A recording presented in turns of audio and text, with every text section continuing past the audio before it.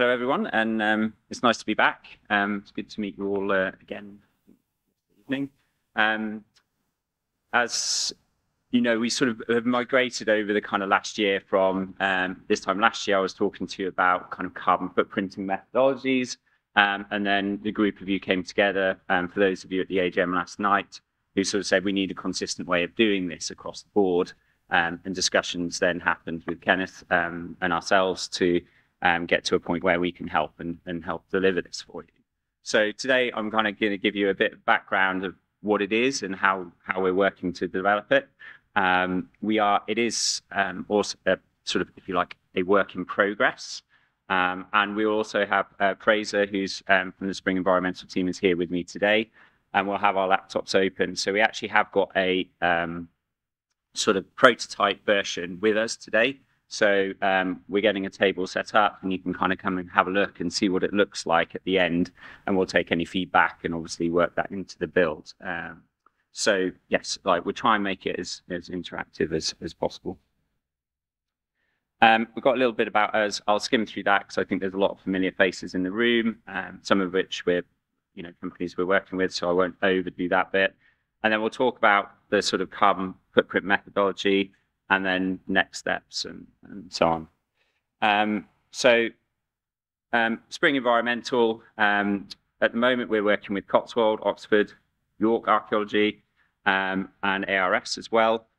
We've got people working on UK infrastructure projects, of which Archaeology has been part of as well.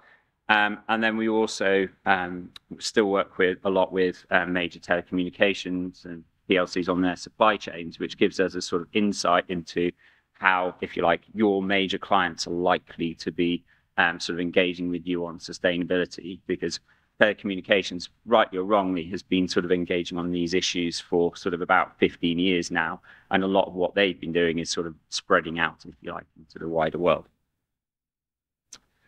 For us as an organization, our desire is basically to be able to help people across all project phases, from concept all the way through to operate.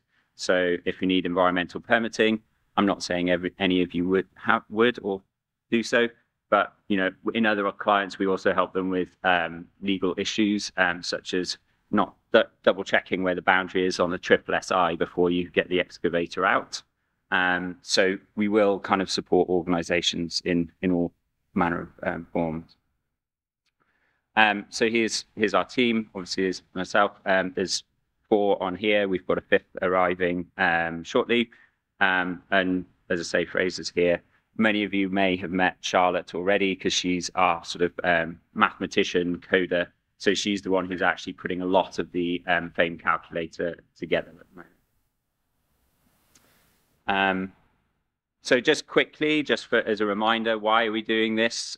You can see that big red band, which is where our climate is meant to head in terms of change in temperature if we don't really do anything, and carry on with business as usual. And then you've got this sort of aspirational where we think science is telling us to go on the 1.5-degree pathway, and what we need to do about emissions to make sure that we stay on there. And clearly, there's a big gap between kind of where we're heading and the impacts of, if anybody's had the time or willingness to read the sort of latest IPCC summaries about what happens if we do get this 2.5 to 2.9 degree heating. It doesn't look good, to be frank, for humanity. It's a sort of almost like disaster film kind of reading to it. Famine, migration, biodiversity collapse, the whole sort of lot. So it really is something that we should be, have a great goal to avoid. Just quickly, for those of you not familiar, I thought before I kind of jump in a bit more on the methodology, we probably have to set the scene about kind of carbon footprinting as much or as quickly and as simply as we can. So if you'll hear people talk about scope 1, 2, and 3. And scope 1 is essentially where you take energy and then you burn it and you turn it into CO2 and release it to the. So you are the person, if you like, directly releasing the CO2 in that. So in scope 2, generally electricity, can occasionally be steam. And in that one, think about it, someone else is, if you like, burning the energy to release the CO2, but you're buying energy. You're not buying a thing. And scope 3 is kind of everything else, both upstream and downstream. So it's the goods and services that you buy, it's the waste that you produce, it's the business travel, the train that got you here, hopefully. And it's also the downstream impacts as well. So for those who make electronics and things like that, it's about the energy that's used in your equipment, as it's sort of, if you like, sat here on the desk as well. I'm assuming that franchises are probably not a big thing for anyone in the room, so I'll ignore that later on. So just taking a step back as to why we're creating a carbon methodology as well. So the prime mover, if you like, at the moment, but not the only one, is that national highways want project-based carbon footprint reporting based on the 2080 PAS 2080 standard by the end of 2025. There are some sort of, if you like, differences between their expectations for large and smaller organizations. But fundamentally, if you like, we have to build it with the most technically challenging situation in mind, and go from there. What we also are sort of mindful of is that because there's there's a quite potential for similar but different requests, that we're trying to build a tool with as much flexibility to accommodate different requests from different stakeholders. So that's why the survey came out, the one based on Soho that Kenneth sent round a sort of week or two ago. And for the 3 companies that have responded to that, thank you very much. Interesting that 2 of you said, we've never been asked for this data, which is both an interesting situation because it's not there yet, but it's likely to start coming in more kind of force, I think, for you in the next few years. And for the one who attached the net zero requirements as well, that was kind of really interesting reading as to what they are looking for. And in that one, they're actually not looking for you to provide any carbon footprint data, but to want the raw material, like all the inputs, so that they can do the carbon footprint on your behalf. And this is part of the whole kind of, if you like, variability that I think we expect, and we're trying to build the methodology and the calculator around. But by and large, in the methodology, sort of what we really need to do is educate stakeholders as to the significant sources.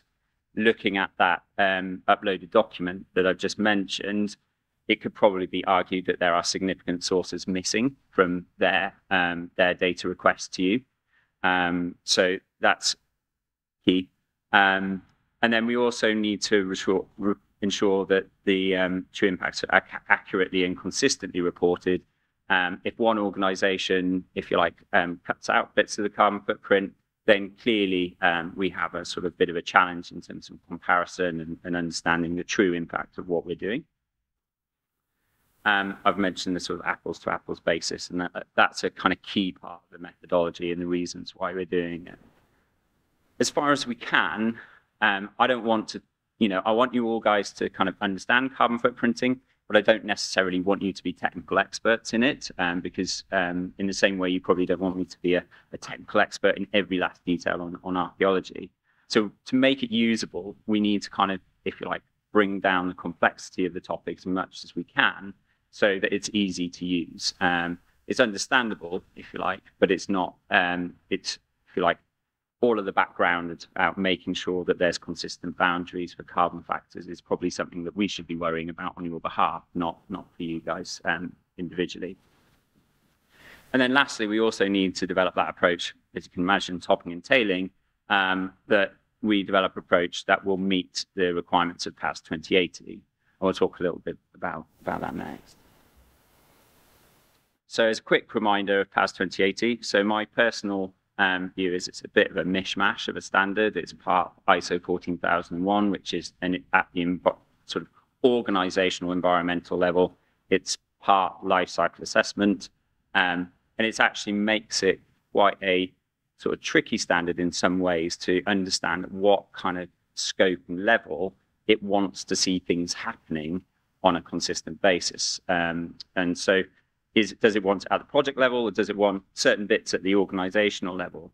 So there's been a lot of time spent kind of poring over the standards, trying to figure out where exactly it wants to see and in relation to archaeology, where we've got no historic precedent, let's say, where is the right kind of place to expect this kind of action. So I think, ultimately PAS 2080 is also a framework. It's not necessarily, it doesn't have any requirements on you to set a particular target. So it says that you need to sort of baseline and then ultimately kind of figure out ways to reduce your carbon footprint and then measure as you go. But it doesn't tell you that you need to, as a project, find a 10% reduction compared to your baseline. There's no kind of like specifics on that. So over a longer period of time, realistically, it needs to kind of interface, and national highways have made their commitment to net zero. So it's used as, if you like, a tool in the framework to get us towards net zero. So as I mentioned, this is kind of picking up on the model, if you like, in PAS 2080. So it's got things like leadership, and so this is a bit where at leadership level, that's probably something that I think is best done in this space at the organizational level. We don't expect, if you like, we have to have different leadership approaches within the same organization for every single project. I think would be quite confusing and chaotic. But in terms of target setting and baselines, it's very clear that that needs to happen at the project level. So in terms of the tool and the methodology we're developing, the kind of key parts that we are, if you like, trying to answer in the calculation methodology is the target setting and baselines part, the assessment part, so this is how can we reduce, and then the monitoring and reporting side. So our tool is kind of built on these, if you like, elements. The rest is sort of more how the organization is going to enact PAS 2080, which we can't really write the methodology for fully. So one of the I've mentioned that I need to kind of build this tool and this methodology with a level of flexibility that you might get different requests from different stakeholders. And one of the elements is that PAS 2080 is asking you to carbon footprint individual projects. And that may, that's kind of good, but you may get another stakeholder who, and this is typical practice in sort of, if you like, sustainability reporting, where they go, can you give us your corporate carbon footprint, and we will essentially prorate your corporate carbon footprint by my revenue divided by your total revenue. And so trying to foresee that one coming is that we're trying to build this tool in a way that actually it would give you a good kind of like a reasonably accurate kind of prediction of what your kind of overall corporate carbon footprint would be if you were diligent enough to input essentially all of your projects. I'm not saying that you have to. I'm not saying that but what I'm saying is that if you were to use it in that way, you would also potentially have the ability to respond to sort of non-PAS 2080 compliant data requests as well. So clearly, as you can, I've written it in words, but sort of the mathematician wants to, but essentially, the more projects you input into it, the tool will basically trend towards it being a good answer to your corporate carbon footprint, if you need to know that. So what standards do we have to actually help develop this methodology? So I've written it down here, which part of the course it was. I think it was 7.11 in PAS 2080. Sorry, 7.1.3 is that there's a requirement to select from existing life cycle assessment standards how you're going to calculate your footprint in PAS 2080. And the ones that they then mention in PAS 2080 are these ones to the left, which is EN 15978, which is about the environmental performance of building. And there's huge amounts of kind of documentation in that about the use of the building and what happens at the end of its life and how you're going to deconstruct it, which clearly isn't a kind of, if you like, a set of requirements that's easy to meet for what you guys do. And similarly for, civil engineering works is closer, but again, there's a lot about kind of use phase and end of life phase in that. And then environmental product declarations all fall down almost instantly because there's nothing physical to measure in the same way. What we'd also find is that for environmental product declaration, you're expected to have a standard kind of, block or a product, if you like. Whereas clearly, as soon as you get into more service-based, the actual thing that you're doing has kind of the boundary of what it is and what you're delivering changes, which makes it very difficult to use those. So then we have to flip over onto the sort of generic methodologies, if you like. So we've got the greenhouse gas protocol. Well, these aren't the updated. It's the older slide. Sorry. So there's 3 typos. So if you can spot them all in this slide, then good on you. You obviously didn't get too merry last night. You've got the corporate standards, you've got the greenhouse gas protocol product standard, and then you've got ISO 14040 and 44, which are life cycle assessment standards. And there's actually quite a few on this. And none of them are really perfect because they're all designed around the idea that you've got something physical that you're selling and that you're kind of a manufacturer of goods, not a provider of a service. So that, if you like, none of them are perfect. And that makes this kind of PAS 2080 kind of requirement that you have to select from an existing LCA standard more tricky, but then also comes back to the whole reason why we're developing this methodology. So we're essentially now defining this clause for ourselves. Does that make sense? I hope that wasn't too loopy in its kind of thought process. But what we also need to do is then make sure that in the methodology that we're developing, that we're not sort of, if you like, so out there that it's not linked with these common standards as well.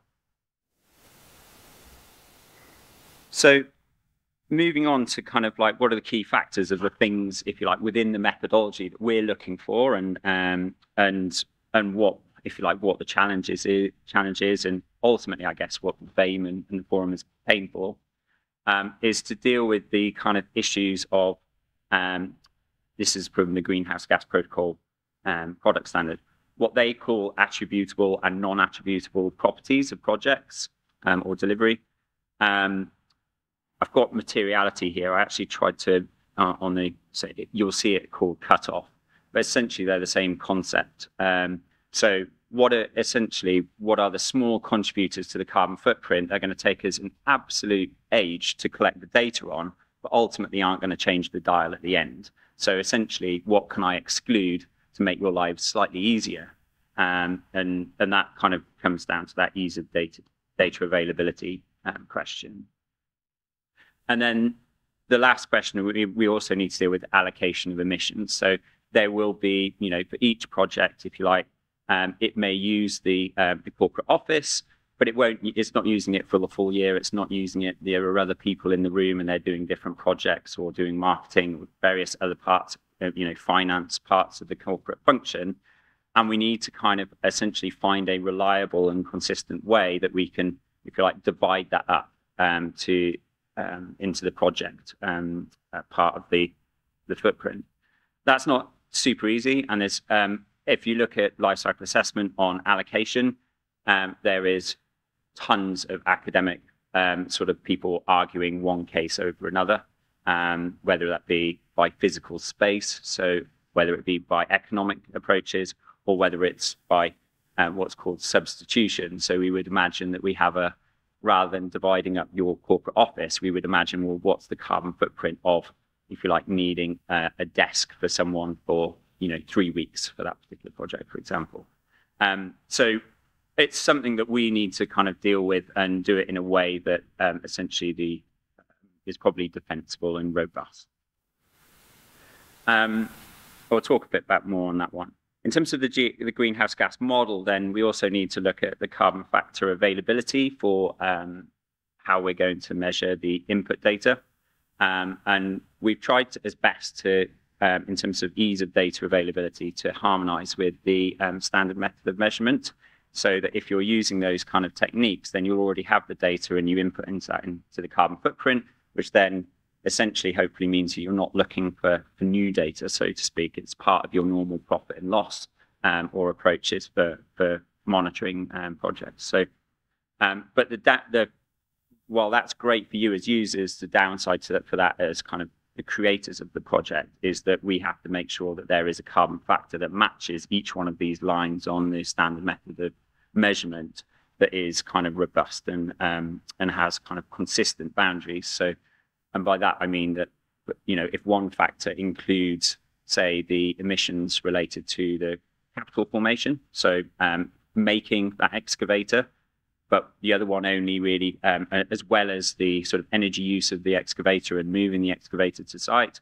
whereas the next carbon factor only really looks at the energy consumption at the point of delivery and forgets about all of those wider issues, then we will end up with a kind of a methodology that, if you like, is, for want of a better phrase, all over the place. And that's kind of like a key part of our role. And similarly, then with the carbon factor, we've got to make sure that the various sort of conversion factors from methane and other greenhouse gases are consistent between in all of those carbon factors as well. Because again, otherwise we end up with a sort of, if you like, not methodologically robust kind of output. We need to be mindful that over time that that you may want to input supplier specific data.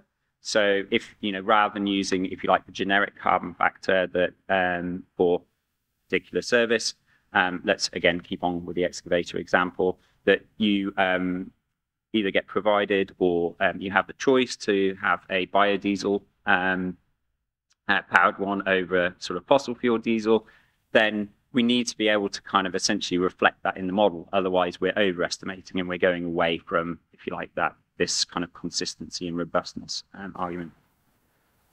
And then something that I don't think is here, but Roger ARS has been very keen on in terms of discussions, is making sure that we reflect what's called biogenic emissions in there. So when excavation takes place, there is actually quite a lot of CO2 that's basically in little pockets under the soil when we release that. Now, one way of arguing is that, well, actually that came from through photosynthesis, and it's kind of the natural breakdown, it's part of the natural cycle anyway. But also, if you look at some of the other models, they are included. So we need to kind of make sure that that's covered off. And at the moment, our approach is to include it, and we will harmonize with what's called the Woodland Carbon Code, which has a calculation methodology that if you were to create a new woodland on arable land or whatever type of land you want it to be, then there is a sort of carbon emissions, if you like, released at the point where you prepare the land for that kind of project. And I think it's probably, again, there are lots of ones out there, but there's not really many commonly accepted approaches. And I think harmonizing with that one that is developed by the Forestry Commission and if you like, is used at the UK government level is probably the best way forward for us. And we talked about sort of the reporting boundary side, and then clearly one of the things that PAS 2080 is asking us to do is essentially kind of forecast your carbon footprint at the beginning, take action to reduce it, and then monitor as you go along and be able to report. And so when we're building the tool, we've got to actually kind of be mindful that we've got to record, if you like, the start and the prediction, and then all the way through and the outcome at the end. Yes, that's kind of an interesting, because we end up with two essentially separate data sets for every project. And then the final point I kind of want to make in this one is about being auditable. So there is, you will, for the large organization of the national highways, they have to pass, sort of get third-party certification for their PAS 2080 approach. And carbon footprint tools where, if you like, there's the freedom to overwrite data, accidentally multiply things by the wrong factors, and so on and so forth, is probably not a robust way forward. So the tool is sort of being built with the idea that essentially if you make an input, if you then realize you need to modify it for whatever reason, it will create an equal and opposite record, and then you will have to justify why you're changing the original record, and there will be a kind of record of all of those changes made. And we have a similar platform out with for another client. Not quite sure. they're in the oil and gas industry. I'll get it out there, out there now. Is that all right? You know, and but ultimately that approach has been audited multiple times by different audit bodies, and it's never been a problem by essentially making sure that, you know, like their carbon footprint, all of their sites across the world get done. So we end up with literally millions of lines per year on that, but there's never been an issue because we can literally see every change and why it's changed from day to day. So looking at what's attributable and the kind of materiality or cutoff, essentially I've kind of tried to divide this up into the project stage so that we can kind of narrow down at different parts of the project stage what you need to fill in, rather than having to fill out everything or leaving lots of gaps or leaving, if you like, users confused. Do I need to fill this in at this stage? And for lots of the, if you like, the office-based ones, that's essentially where you've got the blue. You know, we need to kind of collect the data. But you'll see that waste generation here has been grayed out as being immaterial. Fugitive emissions, which typically is emissions from things like your air conditioning units. In the carbon footprints that we've done for archaeology members, they've often been less than 1% or zero of the kind of overall carbon footprint. So again, it's one of those situations where we're going to say, look, we're going to kind of not worry about this because, to be frank, it's such a tiny part of your overall carbon footprint. The material ones, as you can see, are much more kind of focused on the actual kind of time that, you know, you're on site, really. I think there are actually, for those of you very sharp eyes or very familiar with kind of carbon footprinting, there are further scope 3 categories here, but I've kind of chopped them off for ease of being able to read this on this at this scale. And it's because things like franchise investments and things like that I don't think are relevant to project-based carbon footprinting. That is one thing just to mention. If those are relevant to you at an organizational level, then that's one of the, if you like, the kind of like trade-offs with using this as your corporate carbon footprint. You would need to add those on. So, as I said, in terms of ease of data availability, we're trying to align the tool, as we said, with the standard method of measurement. But also within the tool give you the ability that if you don't have, if you like, ideal data, that there's a flow chart that you can follow to go and get, if you like, the appropriate data. So there will always be, you will have the ability to generate it. So this example, it comes from a building. So do you have essentially monthly, quarterly, or annual, you know, this is for electricity strictly, electricity available via actual meter readings? Okay, yes, if you do, then you can go off, you can find the data, and then we'll calculate it using these carbon factors. And then if you go through to the no, you know, essentially, if we've got a site that is either new or the landlord controls the data and you can't get access to it, then we can use an approximation from what's called CIBSE Guide F, which has benchmarks for various different type of building types. So ultimately, like in terms of accuracy, if you're at the top of this this list, clearly your carbon footprint will be more accurate. But then what we have to do is be in a situation for consistency of the boundary between all of, if you like, you guys as organizations using this. We don't end up with a situation where, if you like, you're like, well, I don't have that data, so I'll just exclude it out of my reporting. So we will have consistency, even if you like, using CIBSE Guide F is not the preferred method. So in terms of the output, you'll be able to see it later. You will be able to kind of, we have essentially the corporate level, we've got the project level reporting, which will do sort of like the forecast versus actual. And then we've also got the, at Kenneth's request, we've also added in client-based reporting. So all of your, you know, sort of projects delivered by one, you know, for one particular client, you can filter on, and then also similarly at local authority level as well. So I think if anybody's got any other extra sort of, you know, thoughts about the level at which data reporting would be useful. It would be very helpful to know, obviously, sooner rather than later, because as time goes on, it becomes harder for us to sort of divert track and add things in. And one of the key parts is that we'll also give you like what's called CSV Excel download of what's called the inventory. So it will have, if you like, the raw data input. So how many liters of fuel did we say that we used, and then the carbon as well on it. So that if any of your clients, including National Highways, want to sort of pull that into their wider kind of like carbon footprinting tools, then it's easy for them to do. There's not a lot of kind of, if you like, copying and pasting data for them to do.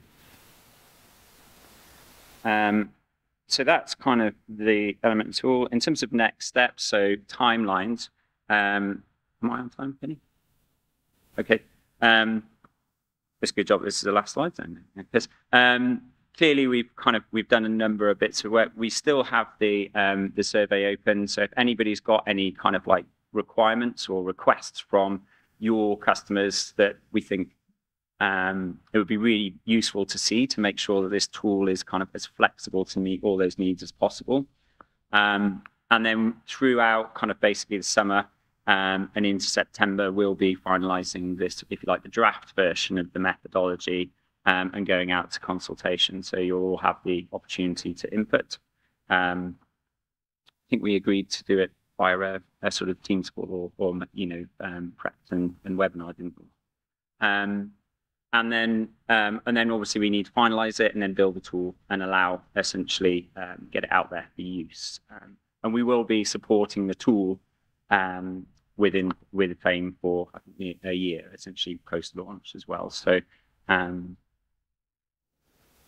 that's us. So that's where we are. Hopefully that helped. Hopefully it wasn't so much jargon that you were wondering what is actually going on. But is there any questions at this stage?